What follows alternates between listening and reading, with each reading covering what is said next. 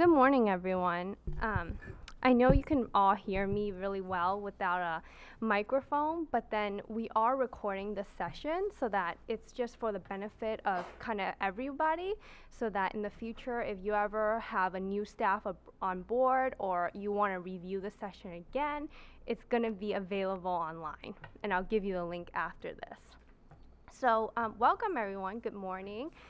I'm Ann Wong, and I'm from the city of Walnut Creek, and I will be going over the annual rental monitoring report. So this is kind of the things that I'll go over today. You have PowerPoint slides to help you follow through. I'll give you an introduction to what the monitoring is, the process of how to submit, and then I'll go through Smartsheets just briefly. It's the web browser that we use to submit all of our reports. And then I will take some time to go over the city review portion about exactly I review the report, so I'll kind of take you backstage about what I do and what I look for to help clarify the process. And then I like to take a moment to talk about a topic of interest that I find that through my experience, some people have stated their confusion about, and that's distinguishing between city limits and actual limits and requirements. So that's a topic I'll talk more about later, and then I'll open it up for questions. So what the annual monitoring is, and a little bit of background, is that the city of Walnut Creek monitors subsidized, affordable, or restricted inclusionary housing rental units annually. Mainly, this monitoring checks properties' compliance with the regulatory agreement. Additionally, if a property has one or more loans with the city, this monitoring reviews the property's financials and tracks the progress of the loan with the city. So a couple facts or key points is that every property has a due date, and we've provided a calendar for you to list the due dates of when each property is. So every property must have a point of contact person. It's usually the property manager, and that they're responsible for submitting and completing the report. So monitoring submittals are done on Smartsheets, which is a website. Monitoring is suggested to be done after property certification, and I think that's a good time because that's when property managers receive all the updated information about their tenants and their units. And the monitoring year is always due the next year. And we do this because the city of Walnut Creek, we have 18 properties, and every property, it has their due date at a different date. So then we give the entire year for the properties to get all of their 2018 information. For example, a property, their annual monitoring due date could be December 31st. So we give that property the entire year, and that's why all the due dates are going to be due in 2019. So every property essentially has a lot of time, to complete their report, because I don't think any property has a due date of like December 31st. And then reports are based on the report year and not the due date year. So example, the 2018 monitoring, it's due in 2019, and it's always, all the information is always going to be based on 2018. So the process, so how does it work? So I usually send the properties a notification, both in mail and through email in 1 month in advance of the due date, just saying that it's going to be due soon. So the property managers, they submit the report, and I kind of break down this presentation or the submittal parts into 3 main sections, and that's the rent and income, the financials, and the attachments that need to be submitted. So property managers or point of contact, they submit the report, and then the city reviews all the information that you've submitted, And then, and if there's any questions, which in the past have found that there are, I'll ask the property managers to get more information or to clarify, etc. And then finally, when it's completed, I will send you a completion confirmation via email. So this is what Smartsheets look like, the website. It's easy to remember, www.smartsheets.com.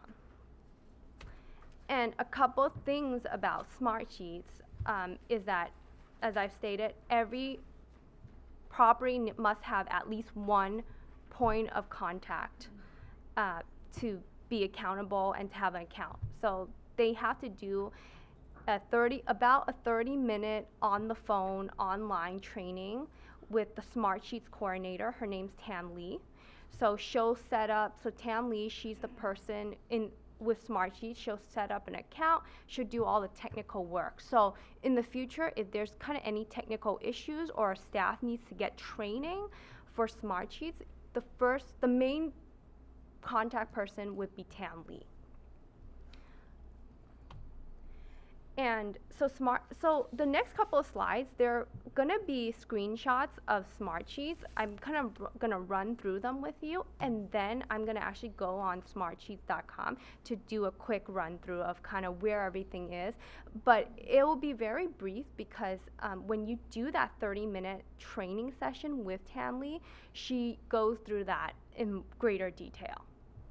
So a couple things is, if you log on Smartsheets, you'll see a couple tabs. It's kind of like Google Sheets, but there are a bunch of Excel sheets. So you'll see the Home tab, and then actually there's a right side menu where you can see information about your properties, and they're in folder formats. And actually, if you scroll all the way down, you can click all, and then there's something that shows you all of the sheets. They're all in alphabetical order, so you can find your properties. So it looks like this. So a bunch of sheets, and then on your left side, you'll see the menu with your properties and your folders. You scroll all the way down, click all, this will come up. It's all in alphabetical order. And you want to go to the rental properties and your report year, which is 2018. We're going in our 2018 reports. Click that.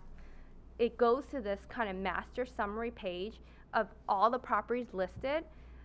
You're only concerned with your own property, so next to your property, you can find that little clip, that paper clip, where you can attach all your attachments.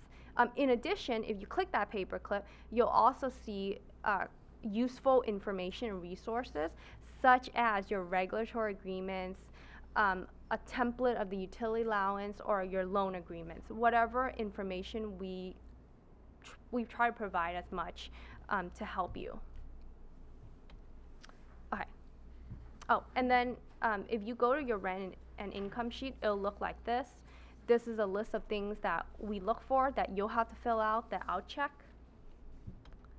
And then the financial sheet will look something like that. Again, you fill it out.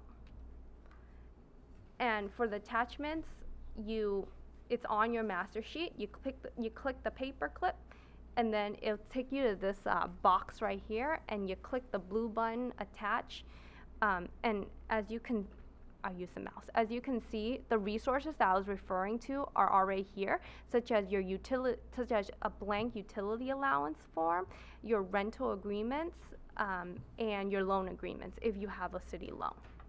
And then you can click attach, looks like this, to upload your own files. And then when you're done with everything, you can click all these check boxes to check that you've done it. And upon completion of the report, I will check this box right here that says City Verified Complete.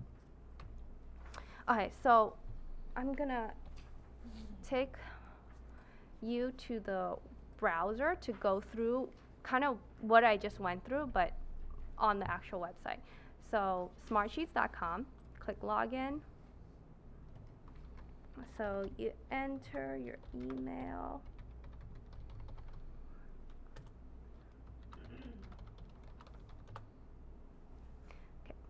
loading. Okay, so it'll look like this. Sorry. So when you first log in, it'll look like this because this is your home, right? And then these are all the sheets. They're all in alphabetical order. So you can so this is one way. Like for example, Alkalani's, all of their stuff is over here, right? All of their tabs. That's one way of looking at it. Or you can look at your left side panel, and you can see that your properties and the folders are all here, right? So if I was an Alkalani's property manager, I'd look at the Alkalani's and click the 2018 because that's the report that's going to be due. I click that, and when I do, it shows the financial sheets and then the rent income sheet. So I can click on the rent income sheet. It'll look like this. So that's where, you know, I start filling out everything about my property. And if I want to go back to home, and if I want to fill out something about my financials, I click that. It'll lead to my financial sheet. I fill out the stuff about my loans. Oh, and also, your loan information is generally going to be over here. So Alkalani's, they have a city loan of 1.2 million. And you know, it's going to be different for every property who has a loan with the city. And then I go back to home, right? And then I can scroll all the way down to the all reports, right? And to find my master report, I'm gonna scroll all the way down to the rental properties, right? And the report year, right, is 2018. That's what we're interested in. So I click that one. And then see, this is the master sheet of all the properties and just basic information about it. If I wanna find out more information about my property, Arboleta, for example, I click on the paperclip. And currently there's all the resources, right? Like your rent and income limits, your utility allowance, that's blank. And then all of the city loan agreements, resources like that. And then if I want to attach things, I click the attach, you can attach things. And when you complete everything, you can start checking it off. It's the checklist I find is a good way to just make sure that, you know, you have everything that you're supposed to check it off. So that is kind of a basic, quick overview of Smartsheets. I'm gonna go back to the presentation.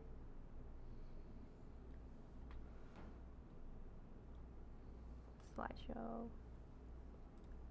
Okay, so now I'll take you back to the city review side. So when you submit the report, what is it that I do?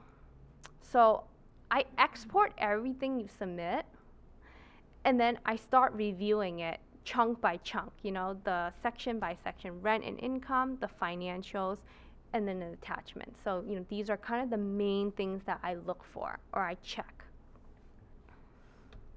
So when I export the rent and income sheet, I do something like this, and I'll show you exactly the sheet a template of the Excel sheet. So it's kind of small, but so I'll make it larger. But it looks like this, essentially. Can everybody kind of see it better? Okay. So this is kind of the key that I start out with. Everything in black, the the property manager entered on Smartsheets, and everything in red, it's kind of like the city staff entered the notes, and then the blue and green are fixed calculations or checkpoints. So I start off with the first column, right, is the unit count. So this example, there's 11 units. So I'll look into your regulatory agreements and actually your past reports. So if the regulatory agreement states that this property has 12 units and I see that there's 11, well, that's a red flag, right? Like, what happened to your other unit? So I'll kind of comment on that. So we can go through it one by one. I can show you a couple examples. So, you know, your tenant name, the rent, okay. So the utility allowance. So I've entered this one because this is the utility allowance you submitted on your UA sheet. So for example, right, we can say that the 3-bedroom, it has an allowance of $82, right? So I put 82 right here. However, it turns out that the property manager at the report put $90. So that's a mismatch. So that's a red flag for me. So what I do is I convert that to a comment at the end and just say unit 101, UA charge does not match UA sheet. So that's one red flag, right? And everything else is okay. So I go to the next unit, right? It says overcharging rent. It's not okay. So because it says it's 41. So this unit has an overcharged rent of $41. So I'll write that into a comment, right, over here, and so forth, right? So so pretty much, I review the whole sheet to make sure that, you know, kind of generally, does everything make sense? You know, does everything look normal, right? And then I actually use these green checkpoints. So if at any point the green does not say okay, that's a red flag. I'll look at it, you know, and they're all formulas on Excel to kind of spit this result out, and then I'll take a closer look at it, and then I'll make it into a comment if I need to, right? So that's one way, right? And then actually another way that I have been checking for just kind of everything, and I thought I'd share this with you now, is that on your attachments, on your package, you'll also find this sheet right here that I printed out. It helps me, and it'll probably help you kind of sort it out between your units, so your unit mix and your AMI or affordability mix. So if you print it out, if you complete it, this is just a sample. It'll kind of look like this. So there is a difference between city AMI limits and actual AMI limits.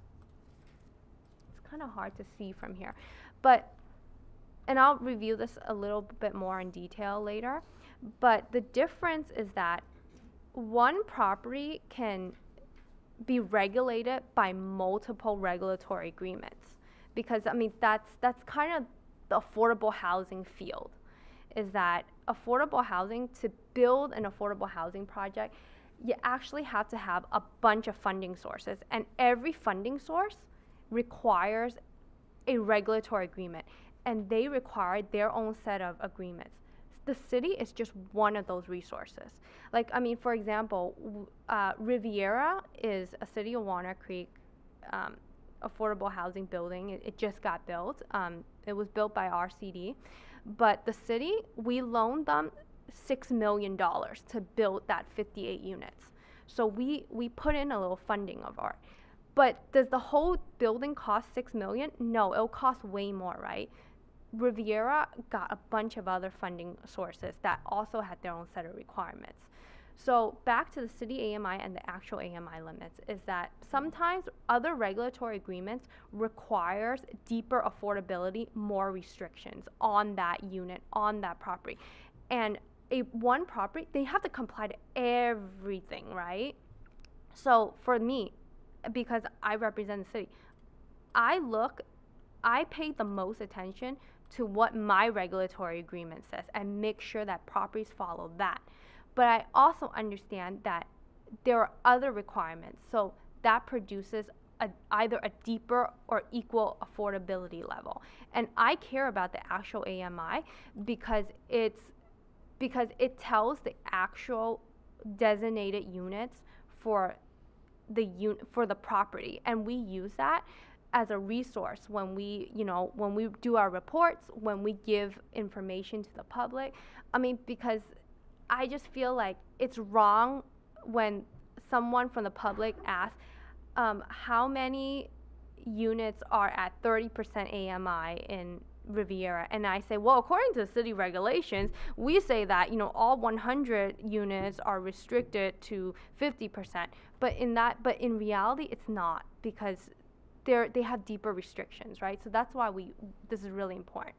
But we have these two charts, and this is kind of how I split them up like that. So that's another way of checking my work, and I think that it's a great resource. I'm biased, obviously, but it could be useful, so check it out. Going back to the presentation.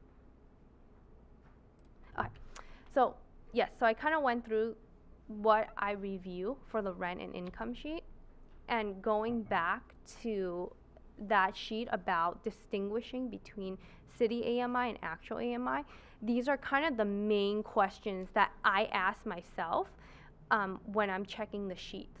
So, and I think that these are great questions to ask yourself when you're filling them out, right? Is that number one, like, does the number of units match the regulatory agreement or the building, right? Like, so that's why I check right here, right? That's the whole, are there actually 18 units in this building? If there are more, then they're not getting reported. That's a red flag, right? Do the number of bedrooms match in this year and last year's report, right? Yeah, are the number of bedrooms fine, right? Because there's no way that in this year, unit 101 is a one bedroom, but last year it says unit 101 was like a 3-bedroom, right? There's got to be something going on there, right? So that's kind of what I asked myself. And then, are the city AMI limits equal to or greater than the actual AMI limits? So remember, one property follows a lot of regulatory restrictions. You have to follow the most restrictive in order to comply with all of your requirements. And then, does the bedroom mix match, right? Because there's no way that in this chart it says, like, there's 3 1-bedrooms, and then on this chart maybe it'll say that there are 4 1-bedrooms. Like, it wouldn't make sense. It's kind of the smell test, right?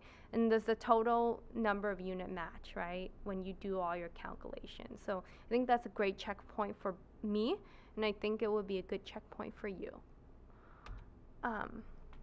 Okay, so moving on to the financial sheet section. It looks like this. Very similar. It is a screenshot of what you would submit on your smart sheets, and pretty much it tracks the progress of the loan, right? For example, this example says that there's a principal sum of $4 million. So we track that. So as in this year, is this property paying any portion of that $4 million loan? If so, how much? Loans have principals and they have interest. We want to ask, what if you're paying a sum, what portion of that goes to the principal and what portion of that goes to interest? And of course, after you pay that portion, how much of the entire loan have you paid, and how much of it do you have left to pay? So these are basic kind of progress tracking of your loan. And the source is very important. I really need to know where these numbers come from if you fill them out. Usually, I would say that most of them would come from your financial audit report. So, for example, right, your cash flow, it comes from your financial audit report, page 26. I'll go to your financial audit report, page 26, and oh, look, it's right there. So I really have to see the loan, see the source. It's very important to just make sure and to verify that that number came from somewhere. So if you don't fill out, and if you don't owe any money to the city for that loan, which is very common, by the way, so don't worry about it, put a 0, but don't leave it blank, because then I'll know, and then I'll be able to check. And somewhere in your financial audit report, it'll state what the property owes to the city, and I'll need that as a source. And then the last chunk is the attachment portion. So every property, they have to attach a fill out utility allowance sheet, because that's kind of how I check for your utility allowance when I do your rent calculation to see. So going back to the rent and income sheet. And a filled out utility allowance looks like this. And for for a property who has a city loan or loans, they have to submit their financial audit report, their budget, and their loan information. And I think for all properties, if there are other items specific to your regulatory agreements that are stated, you have to submit those too.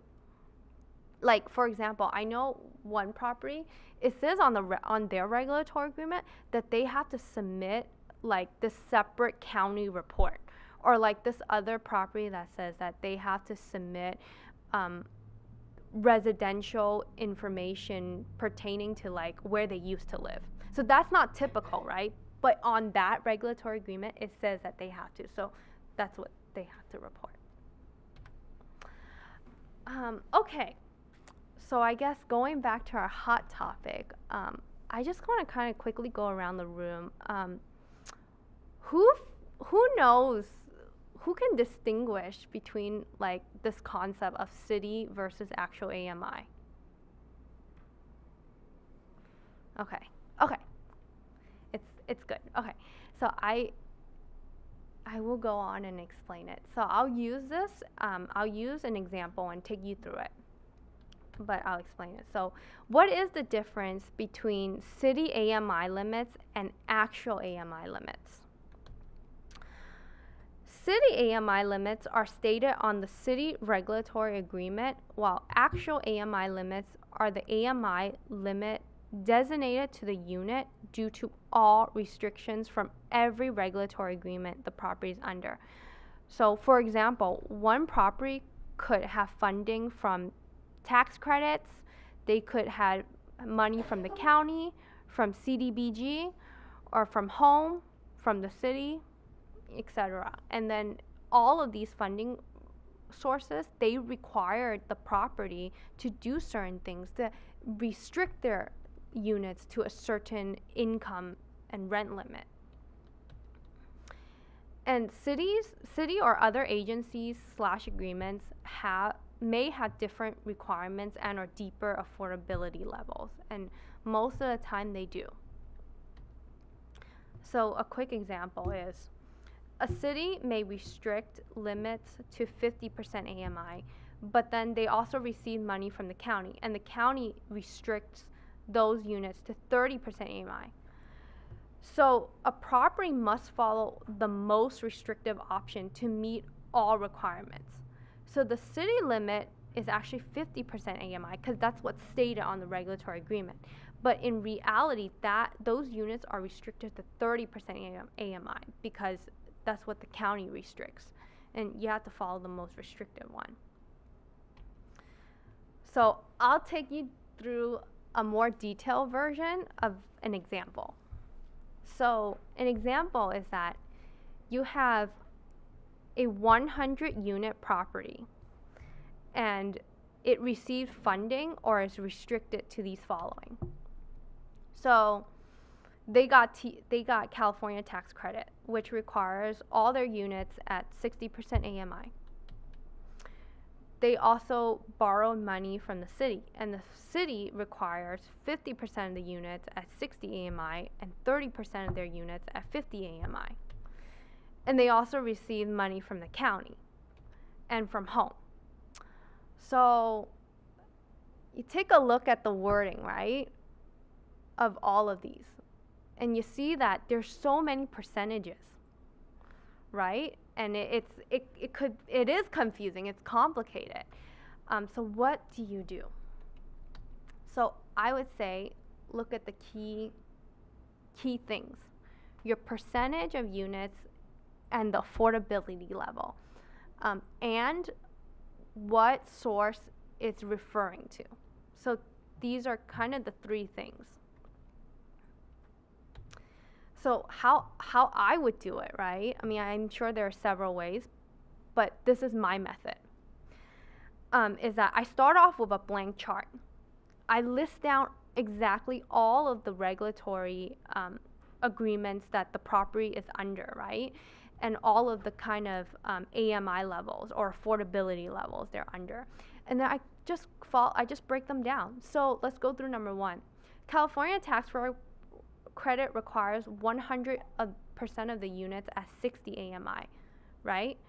So 100% of 100 units is, yes, 100 units.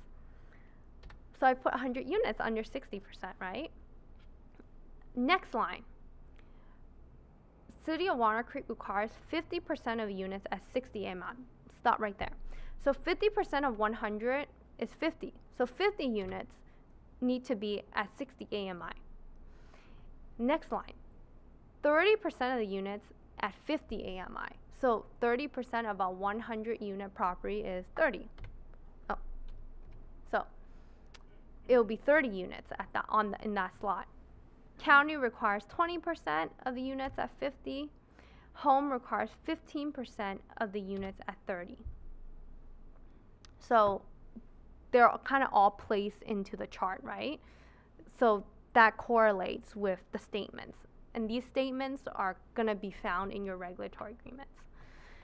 So now, right, like how do you figure out the mix to be able to comply with all of them? Okay, so you have to pick the most restrictive, right? So I start off with the most restrictive. I start with 30% AMI. So it says home requires 15 units. So you put down 15 units at 30. And then here's a slightly tricky part. You don't add it. You do not add it, okay? What you do is, so for the 50% AMI, the city requires 30 units and the county requires 20. So you know that it's 30 units that have to be 50% AMI. Because if you only put 20 units, you're violating the city's agreement because the city requires 30%, right? 30 units. But actually, the answer, the actual AMI, would be you restrict 15 units at 50% AMI because the other 15 units that add up to 30 is at 30 AMI. So you're satisfying this 50% right here because you have 30 units at or below 50%. And in every agreement with these AMIs, it's always going to be at or below. Like that's it. Like they're never going to restrict you to say that you have to have exactly 30 units at exactly 50% AMI. They are not going to do that. It's always at or below or at least. Like those are the words. So in reality, you could have 30 units at 50% AMI and 15 units at 30 AMI. But for a property to be smart, and they usually are, they're going to put 15 units at 50 and the other 15 units at 30 to meet this requirement. So we're here. And then now we go to the third tier, right? The 60% AMI. So there's 70 units at 60% AMI and not 100 because 15 plus 15 plus 70 equals 100. So that's how you meet all of them. So this is how you're meeting all the requirements. You are dedicating 15 units at 30. You are dedicating 30 units at or below 50% AMI because you're also overlapping those units with 30%. And all 100% of your units are at or below 60% AMI because you're kind of overlapping them. So it turns out your actual AMI limits are you reserve 15 units at 30 AMI, 15 units at 50 AMI, and 70 units at 60 AMI. So this is kind of the difference that I would really want you to take away from this because for me, I represent the city, right? And I'm going to regulate the city agreement. So the city, I have to make sure that you have at least 30 units at least 50 AMI and 50 units at 60. But in reality, the whole building is restricted to this much. So that's why it could be very, very different when you have all of these other players, right? You can see that it's clear that the city AMI limits and the actual AMI limits are different. And also to note that unfortunately complicates things a little bit more, or that something that you have to be careful about is that the sources that they're referring to, it's different. Some funding sources require you to base your income and rent limits on HCD limits, which is all right here, right? Some funding sources will require you to look at HUD limits, and some are only one, but it's a big one, right? It's the California tax credit allowance. They have their own set of specific dollar amounts. So they're all very similar, but there are slight differences. Like HCD, for a family of 4 people, extremely low according to HCD is $34,850. But according to TCAT, a 4-person extremely low is actually $34,860. And you can see that there's a substantial difference. Like when they talk about the same thing, their dollar amount is different. So you have to be careful, and you have to actually look at the sources. So the lesson here, there's a couple lessons. A property must comply to all regulatory agreements.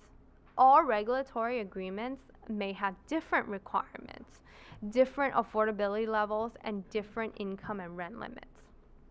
A property must follow the most restrictive requirement. That's the only way it can fully comply with all requirements. And I don't think I have to remind you that properties, they do have to follow and comply with all the requirements.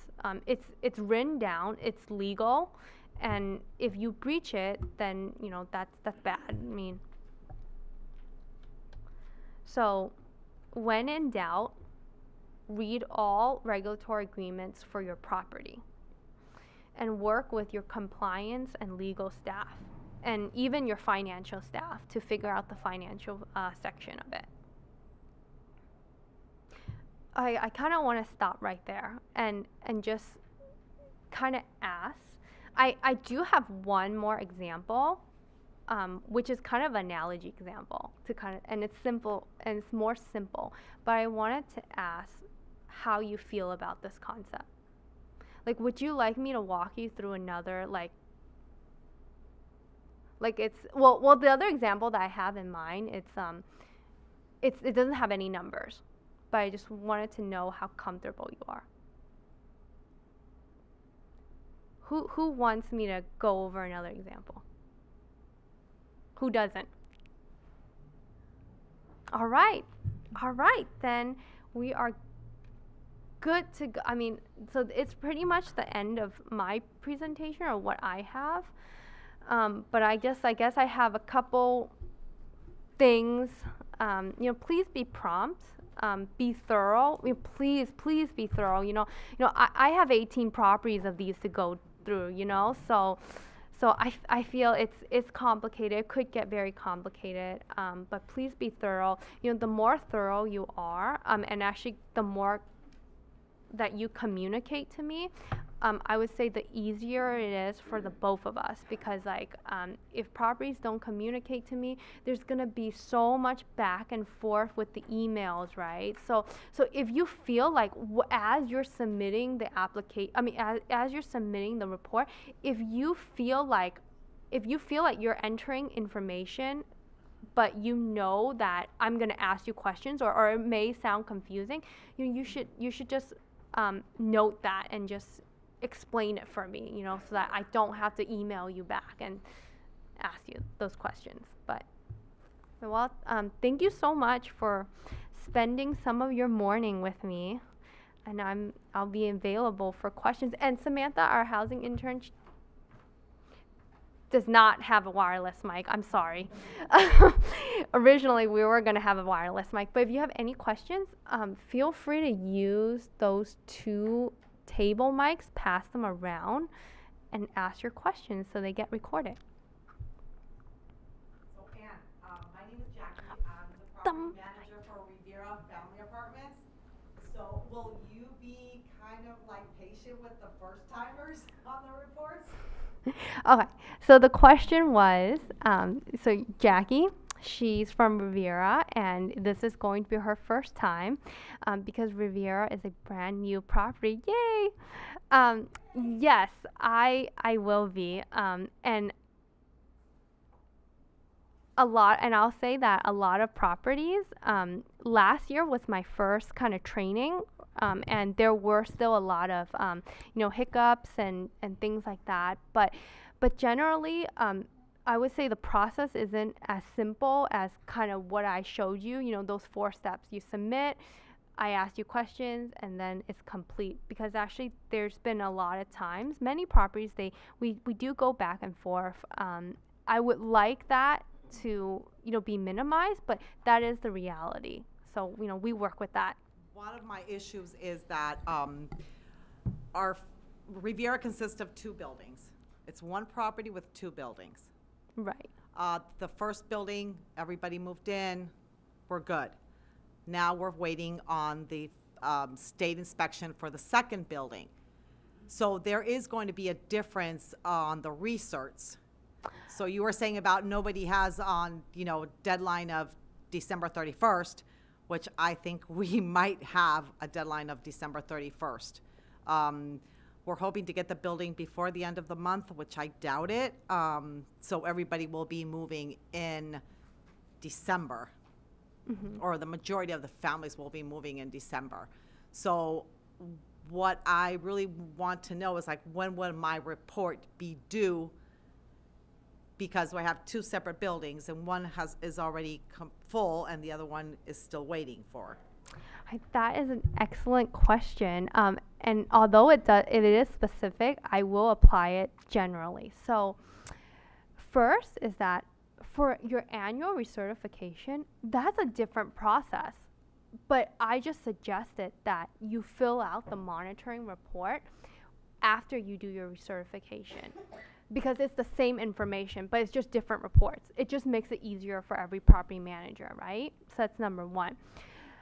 So if you have 2 buildings, do your annual recertification whenever your supervisor, or your policy, right? Whenever it permits, right? But but I am aware that you have one property that moved in and another property that is still waiting on certificate of occupancy. So specifically for Riviera, you are in 2 different properties, which is, I think, the only one. I will be doing the monitoring for all 58 units, so both properties at the same time. I'll just tell you that right now. The thing is, when you read your regulatory agreement, it says that your report due date is due a year and the years after the certificate of occupancy for both properties have been finalized. So technically, at this moment right now, because one of your buildings have not received certificate of occupancy, you will not, at this point, you are not required to submit a report. But we know that, we all know that Riviera, for the second property, it will be occupied soon, right? You say sometime in December. So if your property gets occupied in January 2019, your next report actually probably will not be due until like January 2020. But I still have to do the one for the first building, or no? So I would say for Riviera, because you're occupying your units I think in September and in December, I would say that you don't need to submit the 2018 report, but maybe the 2019, because you just haven't gotten all your tenant information. But Okay, we can but talk more we about can that. keep in touch just to make sure that I'm not failing on not doing that report. Yes. I will bother people if they're supposed to submit something and they didn't. Okay, thank you. Thank you. Any other questions?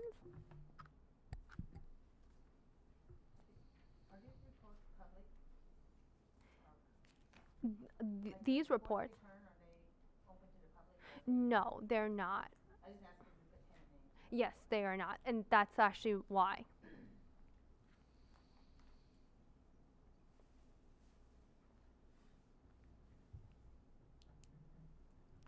Okay, all right. Well, if there's no questions, I don't want to stand in your way for other morning stuff. So, well, thank you. Thank you so much. There's bagels and coffee in the back of the room, so feel free to grab some. And yeah, thank you.